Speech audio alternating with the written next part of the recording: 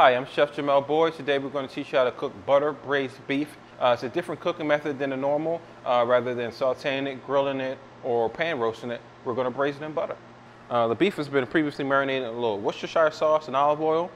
And we also have our melted butter. Inside the melted butter, I've put several rosemary sprigs to give the butter a much aromatic flavor.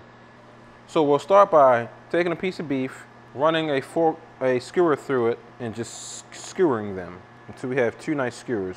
I'm going to stick these, from now, after I got them all skewered, I'm going to place them inside the butter, okay, and then I'll put this pot back over the stove and I'll let them cook for about 3 to 4 minutes.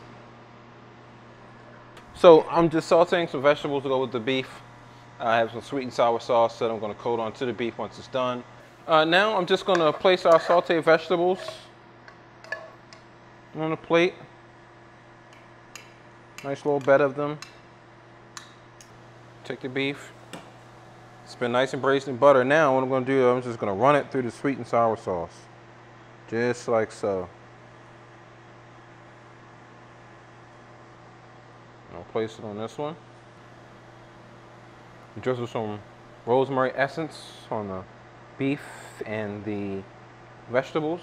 Hi, I'm Chef Jamel Boyd, and that is how you prepare butter-braised beef.